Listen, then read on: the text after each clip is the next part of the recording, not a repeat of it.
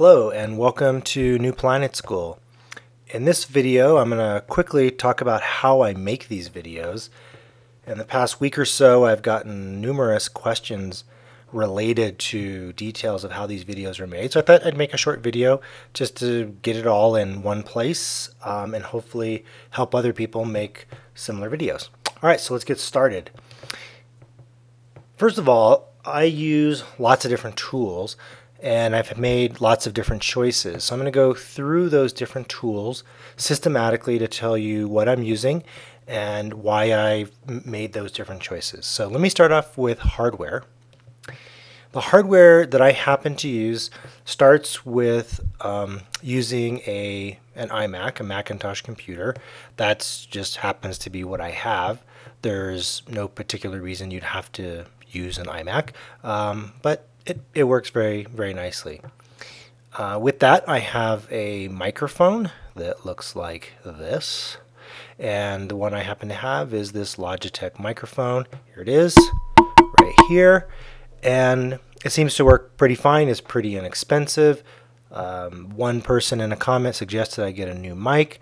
I think that probably it's more important not to get a new mic. I think the mic is fine. I think that using it well and putting it close to my mouth and adjusting the volume is important. But I think any inexpensive microphone like this works fine. There are fancier ones out there for sure.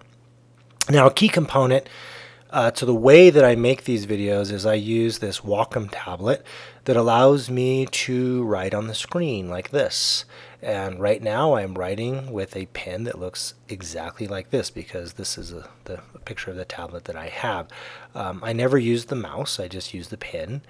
And it's very nice for just being able to write on the screen. Another feature that's very nice also is that you can program these buttons. Like right then I just changed the color of the pen by pushing this little button right here. If I push the top left button right here, I get a red color.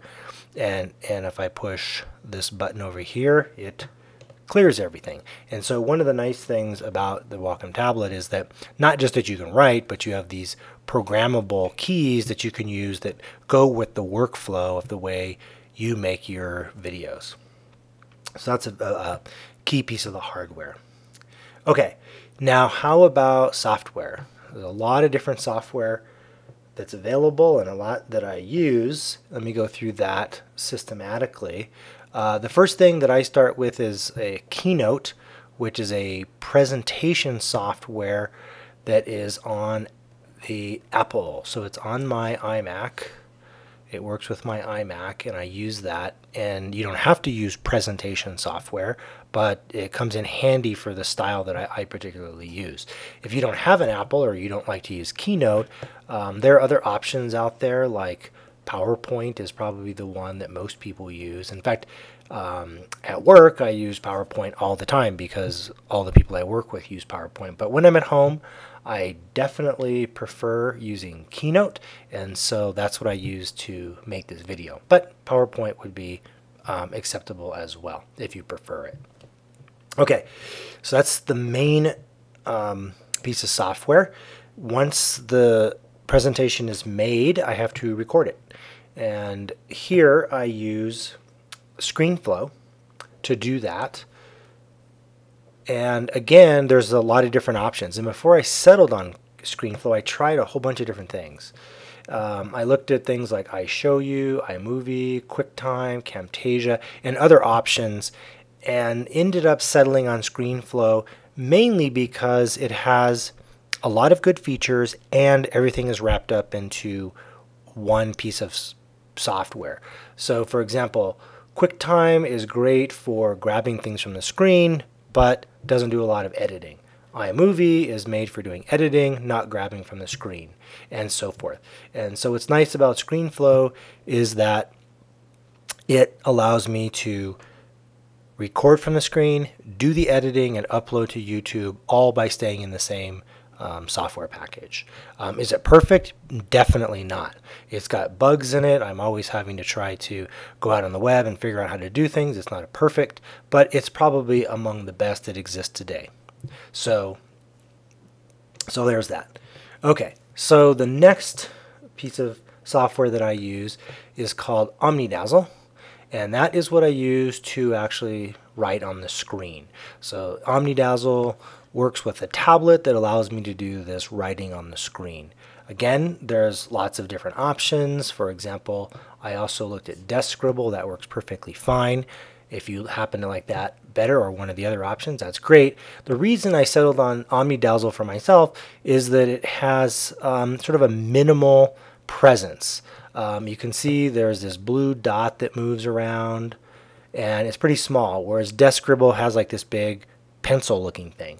So I like to have something smaller. Some other software have things on the screen, and you can see right now the only thing that's on the screen is the dot.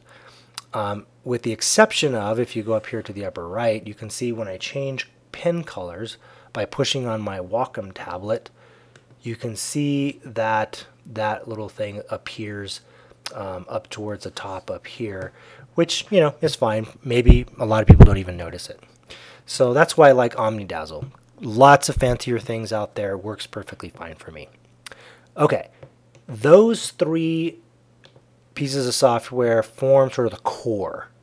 They allow me to make a presentation, record and edit it, and be able to write on the screen all simultaneously. They all have to run together. Then I use a bunch of other different types of software for different things.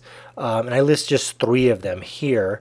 The first is Python, which is a programming language that I use mainly for making graphs, because it has a great package called Matplotlib, which allows me to do very excellent graphs. And because it's a full-blown programming language, you can basically do anything. There's really no limitation. There's no ceiling on using it. So it's nice to know a programming language that has great plotting packages, especially if you're doing tutorials on mathematical sorts of things. Related to that is if I want to put an equation in, I use LaTeX. And I claim there's nothing better in the sense that it's extremely simple and it looks better than any other equation editor that I know of. So if I don't want to write out an equation by hand using the pen on the tablet with OmniDazzle, I will use LaTeX to get a very beautifully typed equation. And I'll show you in a minute exactly how that works if you haven't seen that before. And then lately, I've been starting to use MatGrapher, which allows you to make very beautiful graphs very quickly and easily. And so sometimes that can be convenient. It's no replacement for Python because Python is a full-blown programming language and MatGrapher only makes graphs. But, you know, sometimes you just want something that looks pretty good pretty quickly, and MatGrapher is nice, especially if you don't know how to program in Python. MatGrapher is basically, you can just start using it immediately. It's very nice. So, okay, so that is a summary of the hardware and software that I use. So let's look now at how I get the presentation to look like it does. Because even if you had all that software and you started running it, it's not going to look quite like what you see here on this screen, because this is very highly customized. And so how do I do that? So the way I do that is in Keynote, I use a fixed template that I use every time for every video, and that gives me a very uniform look. And I'll talk about what some of those customizations are in a minute. And as I mentioned earlier, software like Keynote offers many features because it's a presentation software. Like, for example, on the previous slide, I could show you the hardware first, and then when I was ready, I pulled up the software part. And that's something that's really nice. If you're using presentation software, you can make things come and go as you need them so people aren't distracted by things. And, you know, PowerPoint does that too. But that's what's nice about having a presentation software versus writing on a piece of paper or a chalkboard or a whiteboard. Okay, so then let me talk about some of the custom features that I happen to use that if you just started using Keynote on your iMac, you wouldn't necessarily have right away.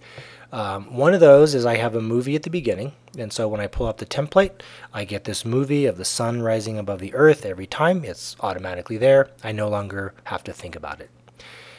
After that, there's an intro sequence, which is basically the title slide, and the title slide is just a solid black background with a specific color of font. I'll talk about colors in a minute. And that's automatically there. I simply go in and change the title for the video that I happen to be making.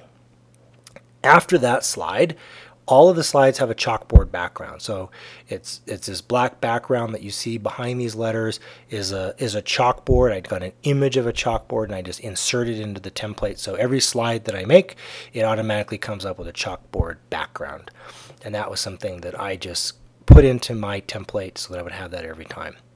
Another nice thing about using the template is you can make things appear every single time. So like, for example, there's always a logo down here, and that's always a nice thing. I don't have to think about that. It's just there automatically. Next, I have a custom font. So if you look at this particular font, it looks like handwriting. And if I try to copy this, you'll notice that the font that I'm using looks a lot like my handwriting. And that's because it is my handwriting. I made my own font out of my handwriting. In fact, I made two. And that way, it looks like I am writing on a chalkboard. And that was sort of one of the things I wanted to be able to do. And if you want to make your own font, you can go out on the web and look around for lots of different people are willing to take your handwriting. You basically fill out a sheet and scan it in. They give you a font back. You put it in your font directory, and it comes up in all of your software just like Times New Roman or Helvetica or any other font. And so that's a really simple thing to do. Okay, and then finally, I have a color theme. And this is what my color theme looks like. I have basically this set of colors, and whenever I want a color, I just pick the one that I want so that everything is sort of constant. Like right now, I'm writing with this color. If I push this, I'm now writing with this color. If I push this, I'm writing with this color, and you can see that this color is the one that's at the top for the title. And the logo uses the blue and green, and so there's a common color theme. Anytime I need a color, I just select it from this palette, and that way there's a coherent look to all of the videos.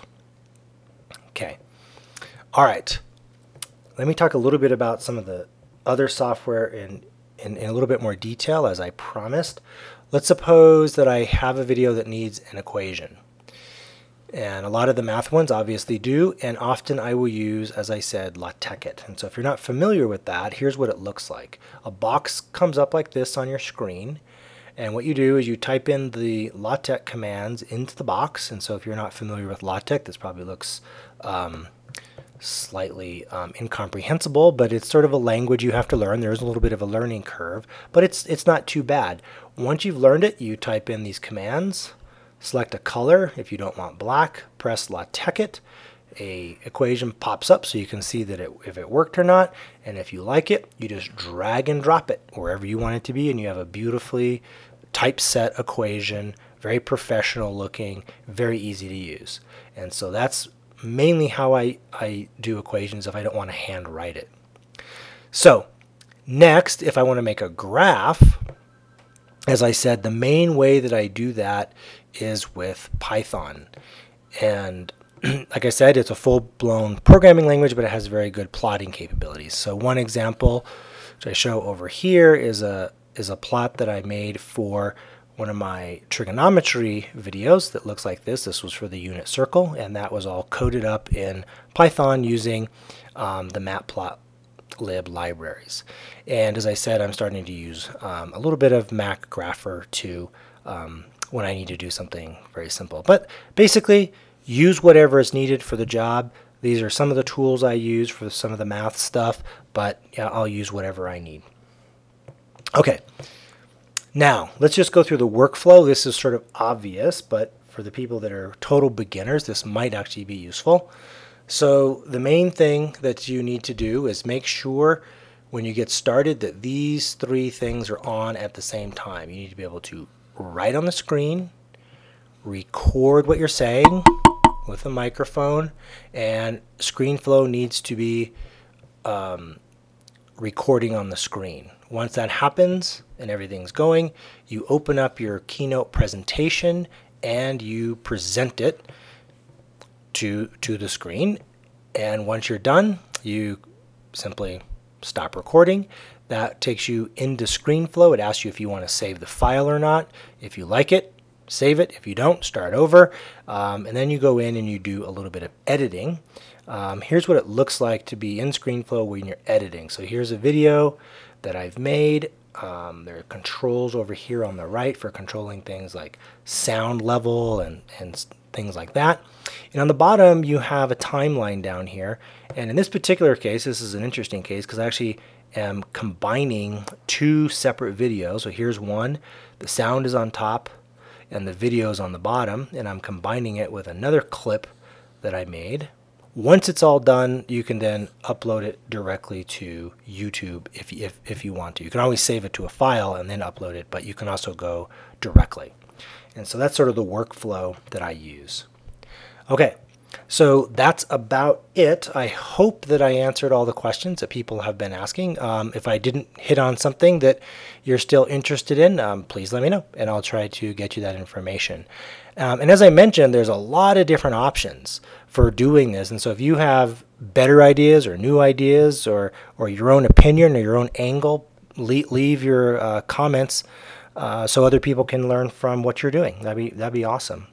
Okay, and with that, thanks for being here, and I'll see you back at New Planet School very soon. Thanks.